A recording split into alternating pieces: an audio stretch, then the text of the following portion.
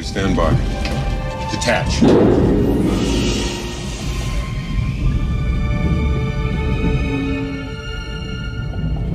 You have your moments. Not many of them, but you do have them.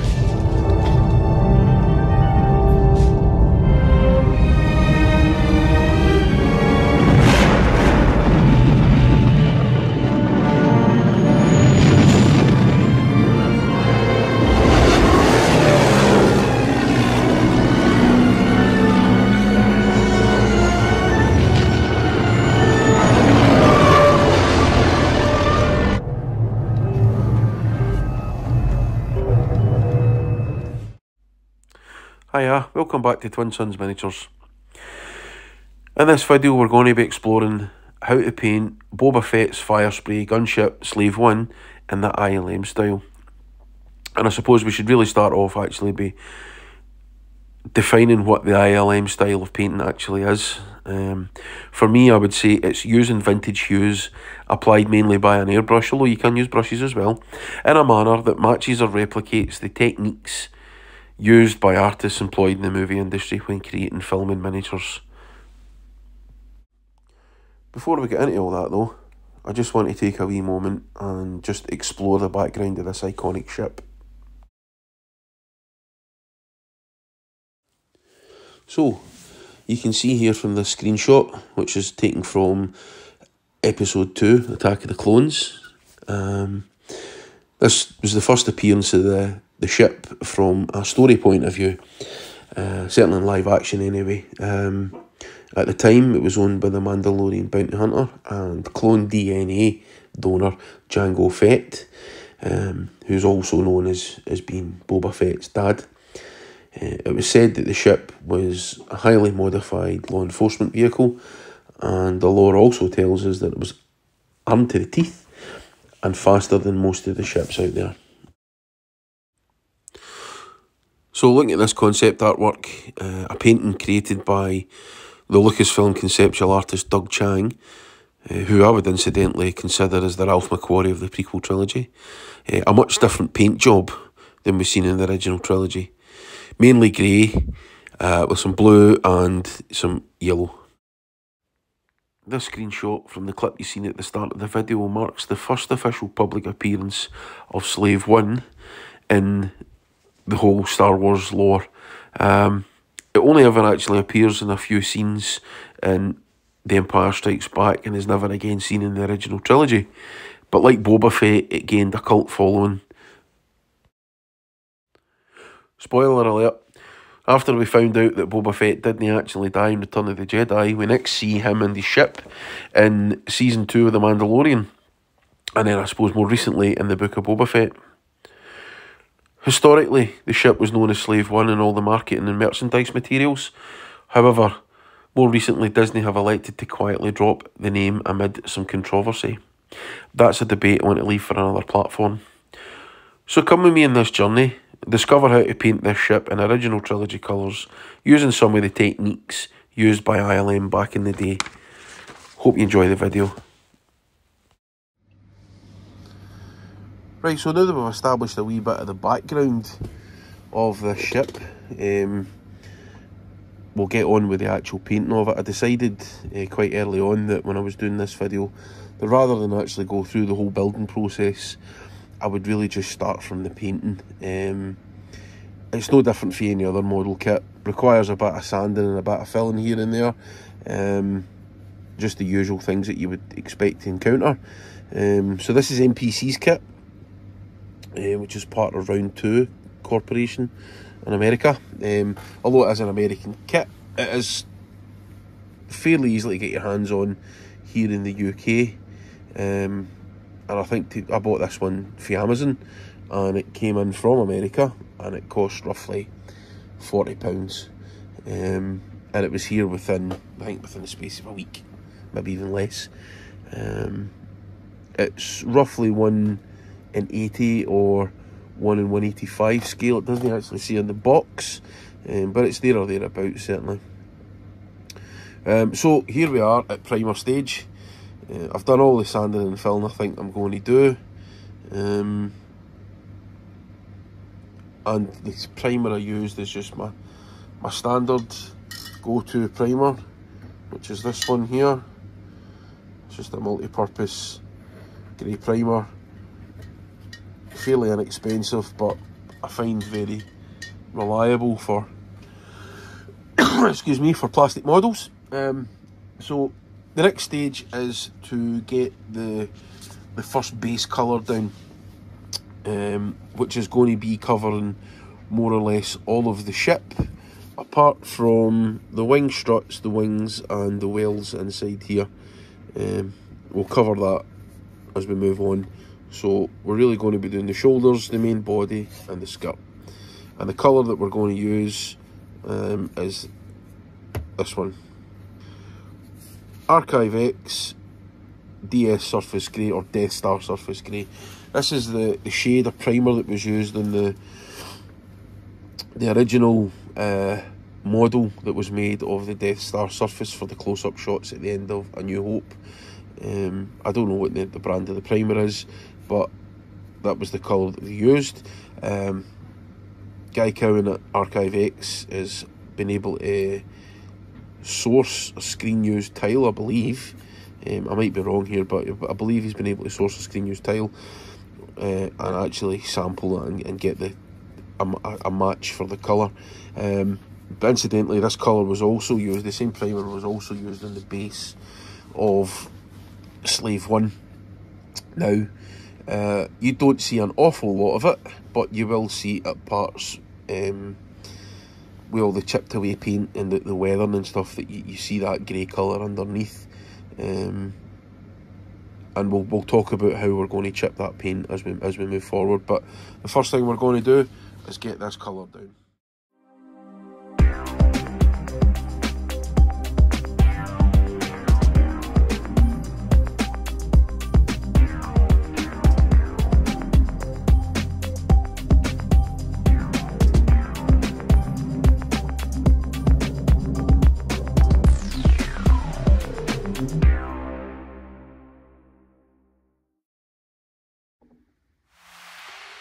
So the first stage of the base coating is complete. Excuse me.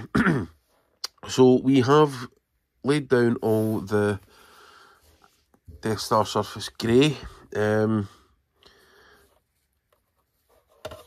Also on the underside as well, because predominantly the base colour under there is also that same colour.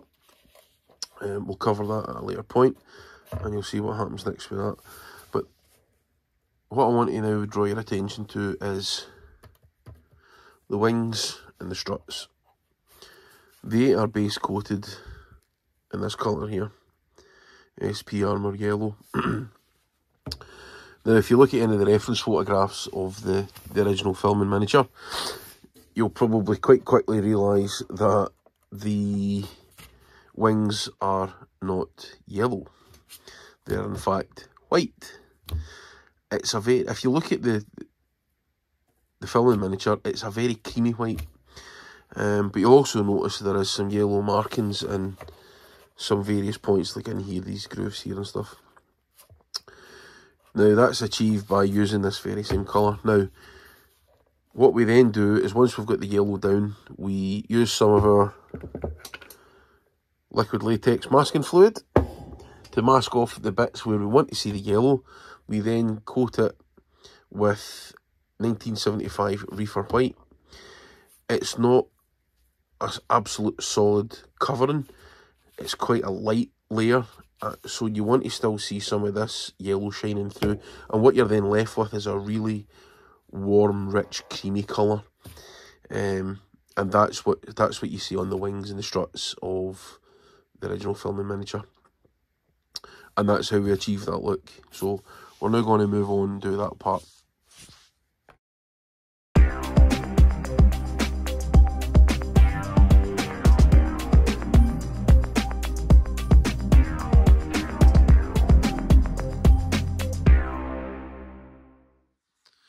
Now that we've got the yellow down onto the wings and the struts, I felt like this was an appropriate time to just briefly step in for a moment and bring a couple of things to your attention.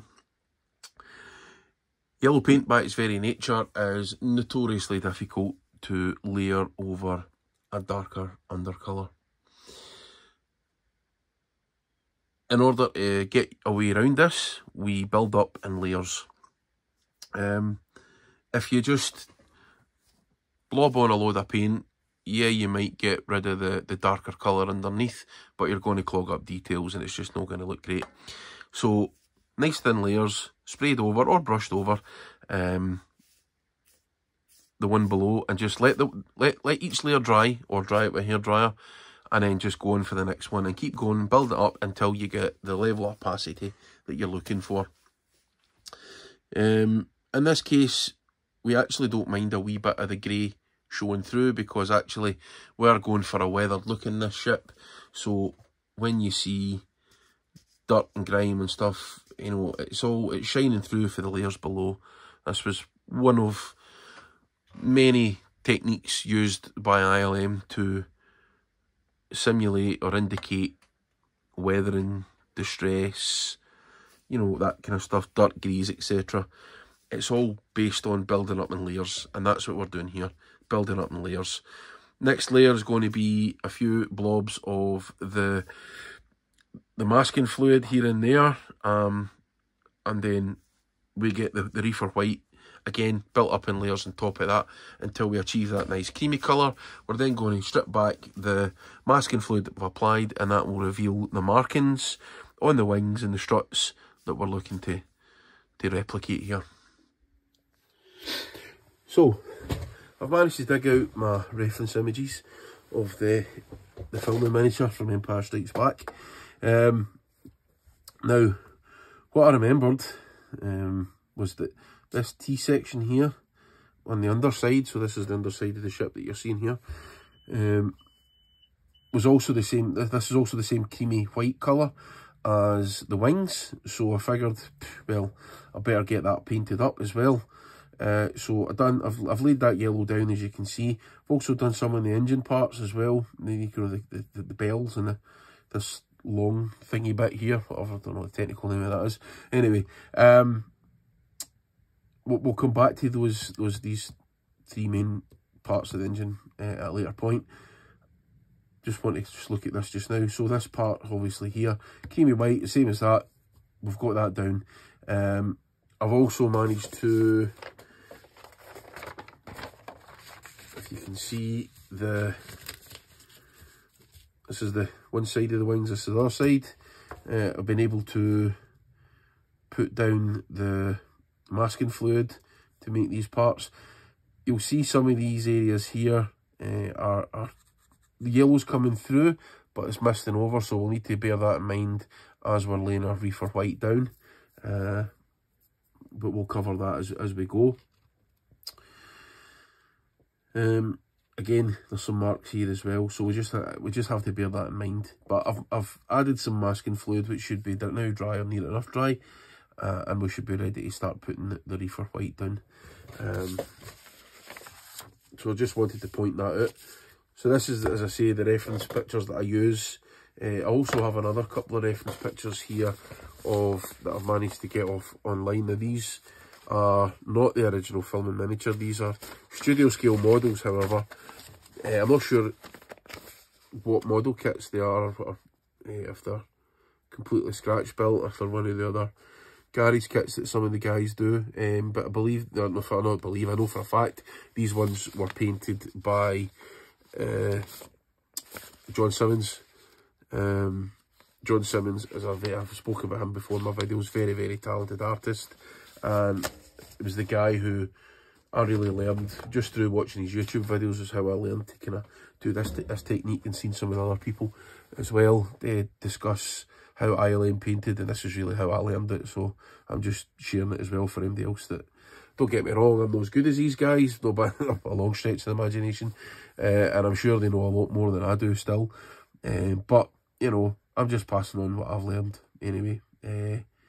So I do use these images as well, but primarily I stick to the original filming miniature. I'm not trying to replicate it. I mean, should I say, I'm not trying to make an exact carbon copy of it, but I'm trying to replicate the general idea look at where the colours are, pick what colours I've got in on my board here, and try and apply them where I think they fit. I'll probably get a few bits or most of it wrong, but it's my interpretation of the images. That's the whole thing about art, isn't it? It's people's own interpretation. I'm not trying to faithfully recreate the exact carbon copy of the miniature, as I said, but we do want it to look a bit like it, so hence why we're using this. But John's versions are absolutely just incredible, and are also a very, very good visual guide for, you know, some of the patterns and the chipping and even the weather and stuff like that as well. So thanks, John. Anyway, so moving on.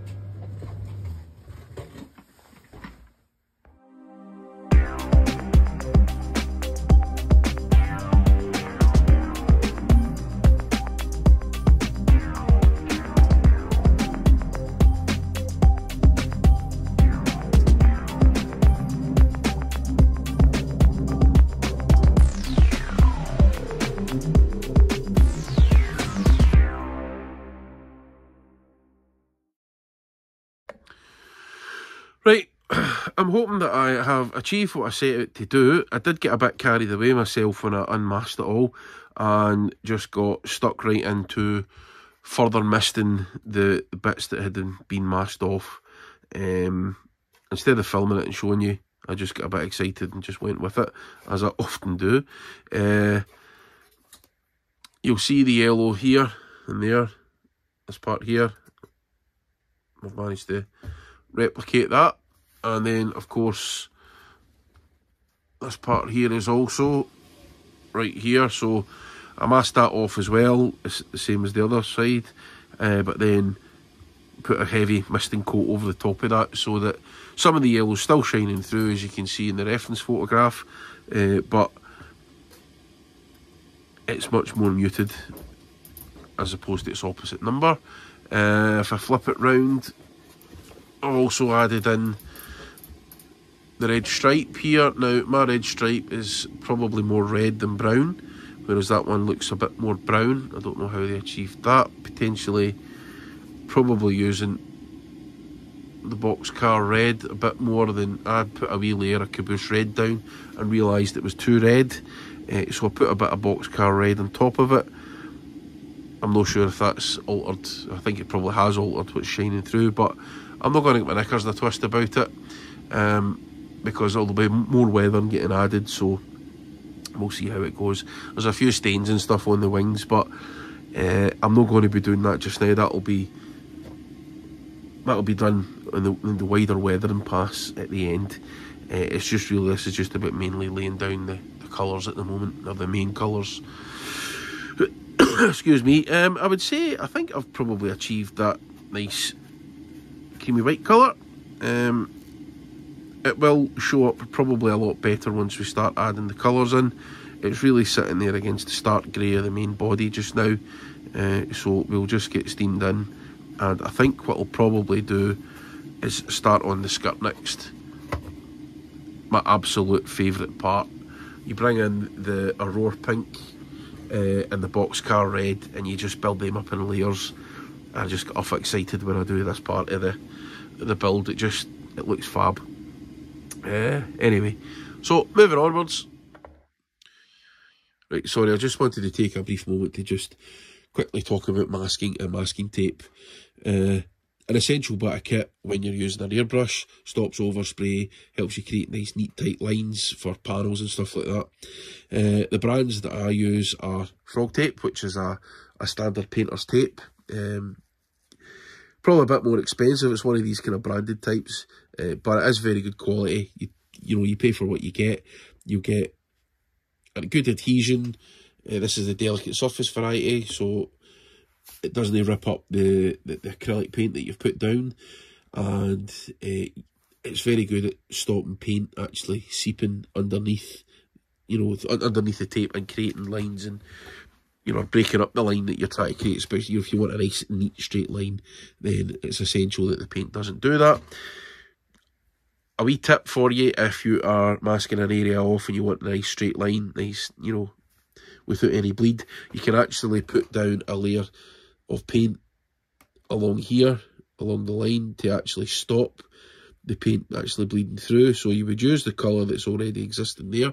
In this case it would be Death Star Surface Grey.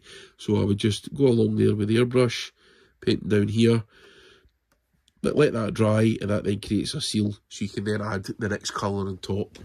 And it's a very good way of really preventing that bleed through. The other brand of tape that I use is Tamiya. This is the 6mm variety, yep, 6mm, and I've also got a 10 here. Very good tape. Again, good adhesion without all that issues with the, you know, with the paint getting lifted up as you're unmasking it. And again, the bleed through and stuff like that, you get nice tight lines with that as well. This is also Tamiya's tape. This is their flexible version, so this allows you to then follow curves and contours.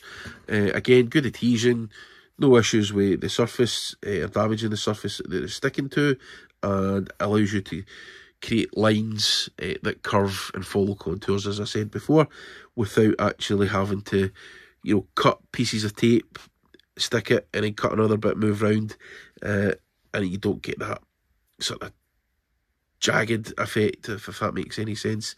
This is the 3mm variety. That's the one I tend to use for this type of tape, but it does come in other sizes and variations. So that was all I just wanted to say. Hope that's of use to you. I think I've covered this in other videos, and I'll probably cover it again in further videos, but just wanted to jump in if it felt relevant at this point. So, as we just discussed, application of a wee bit of Death Star Surface Grey just helps seal the paint, seal the tape, and that just prevents any paint leaking through and makes the overall finish look a bit better. And also I can pick up some of those areas where I did get some overspray, where I should have masked off previously. Learn from my mistakes. Right, that seems to be about it. We'll get that to dry off and then we'll get started. Right, this is where the fun really starts to begin. We're going to start applying the liquid masking fluid to the skirt. I showed you this before. It's just a colourless art masking fluid. This is a brand, Winsor Newton. They make paints and various different things, but various other model making companies like Vallejo and stuff make their own version of that. It's just the same stuff. It's just a liquid latex. The Vallejo one's tinted a bluey green colour, which helps you see it better in the model. This stuff dries colourless, which is a bit of a pain in the backside, but that's what it is. Anyway, so you can see with the reference photograph all the sort of chipped areas. So that's what we're going in to start replicating. To do that, as I say, we use that masking fluid, and we use one of these, which is a silicone tipped brush. I think they're used for sort of modelling clay and various stuff like that. I actually picked that tip up off of John Simmons also. I've seen him using them. I thought that's a great idea how to apply it. The other thing you can use is this as well. So it's just a piece of sponge. It's not, it looks like a natural sponge. It's actually a synthetic one made to look like a natural sponge. I don't really subscribe to using a bit of dead animal to paint, Anyway, I suppose you could argue that about paintbrushes as well, right enough, couldn't you? But I'm quite protective of sort of marine creatures, but anyway, that's another story. So that's just a piece of sponge, and we can use that to create a random pattern of splodges and whatever. So we just dip that in there, and we start to just apply it. So I just knocked that over. So let's just go with this piece here. So we've got that vent there, and if we just start to build up, make sure you change the direction of your sponge each time you dab to avoid creating a a pattern, a repeating pattern, sorry, because this is supposed to be random, and so we're looking for that to be replicated in the overall effect. I don't know how well I'm doing that on camera actually, if you can see that or not, but it's probably a bit much actually.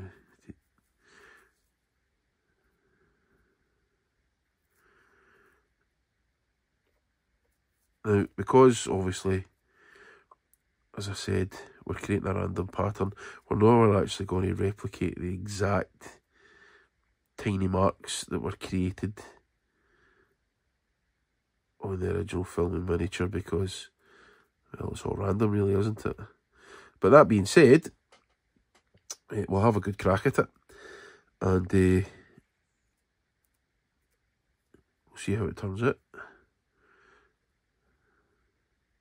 So I'm not going to bore everybody to tears by showing you the whole thing bit by bit, but that's the general idea how we use the sponge.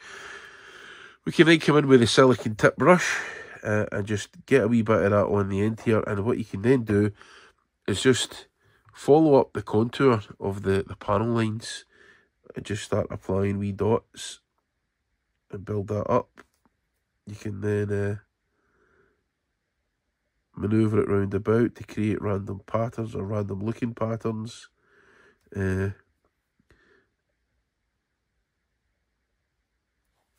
just give us the overall feel of what ILM actually done with the original model.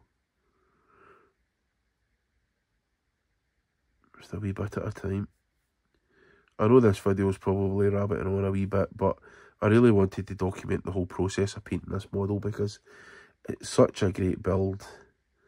I was really pleased with how my last one turned out, and so I just wanted to share this with people. Feel free to obviously skip through various parts, and you know, that's cool. Just take away from this video what you need, what you want. Hopefully there's something there for everybody. Anyway, we get the general idea. The layout of some of these greeblies on this is quite different from the original model, so we'll just have to go with it. And, you know, I'm sure it'll work, it'll turn out all good in the end.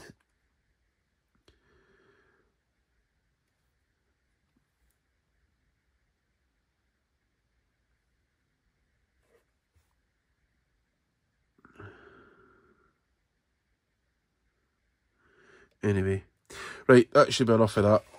And what we'll do is, I'll finish off the rest of the model, and then we'll come back and we'll talk about the paint colour choices next. Right, we've got the first coat of the masking fluid down. That's all nice and dry. I've mixed up some Aurora pink and a wee splash of dark reefer grey just to take the harshness, the brightness off the pink, although it will get further misting with the weathering coats later, but you know, just to take the absolute harshness off the pink, we have added a wee bit of the grey. Now, this is just a light coat. We're not going really heavy with this. We just want to build up the colour, and then what will happen after that is we will have to reapply more of the masking fluid. Some folk are probably watching this thinking, what the hell's this guy talking about? Why is he painting Boba Fett's ship pink? It isn't pink. No, you're absolutely right, it's not, but it's almost like a primer coat that's underneath the main red of this part of the ship, or a faded paint that was on there before, if you look at the reference. Excuse me. And then we apply a wee bit more of that chipping fluid, and then we get the red on the top, and so you're actually only seeing wee bits of the pink It's an absolutely brilliant effect. It has a really nice finish to it. So I'll just crack on with this and we'll come back just shortly. Right, so we're back. The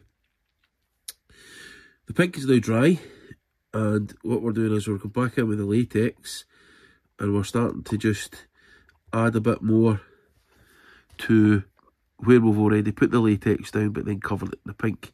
And then what that's going to then do is create masked off areas with the pink, so that way when you finally reveal it all off, you will reveal the grey underneath, parts of the pink, and then you'll be left with the rest of the red that's on the top. That's the theory. So what we'll do is, I'll just go on about this, doing exactly what I've just said, and you will be able to see all the different parts of the pink shining through with the red. Now, again, like I said, I'm not going to spend all my time going over all this, and you have to sit and watch it because it's bloody boring. So leave it with me and I'll be back shortly. Okay, and we've come to finally putting on the top coat, the boxcar red. A very, very Star Warsy colour, if that makes any sense. A real retro feel to it. Very vintage colour. Was sought after for many, many years by a lot of model makers and guys who make the Boba Fett armour, and particularly the helmets. The T-visor at the front is also this colour. I believe it's a very, very rusty brown sort of shade to it, if that makes any sense. Just really suits this model well. It's a lovely colour. So what I'm going to do is I'll apply this and then I'm acutely aware that this video is now starting to run on a bit, so I think what I'm actually going to do is, once I've painted this, that's the end of the video.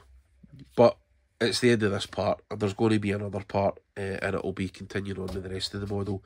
It's just going to be far too long. I've got enough rubbish to talk that would last hours and hours, and I don't think anybody's going to want to watch that. So this will be the kind of first part of the paint video. So if you want to see the big reveal about what this is going to look like next, you have to watch the next part of the video.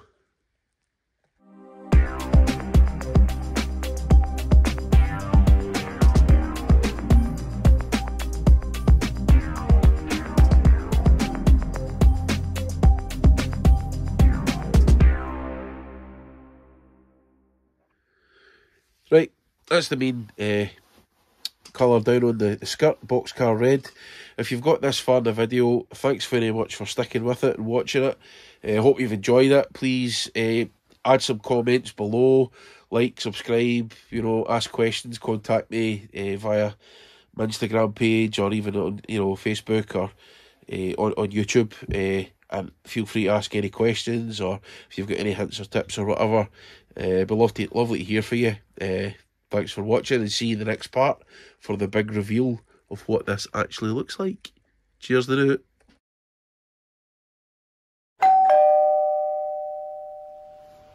If you want to see more Star Wars videos from my dad, smash that like button and subscribe.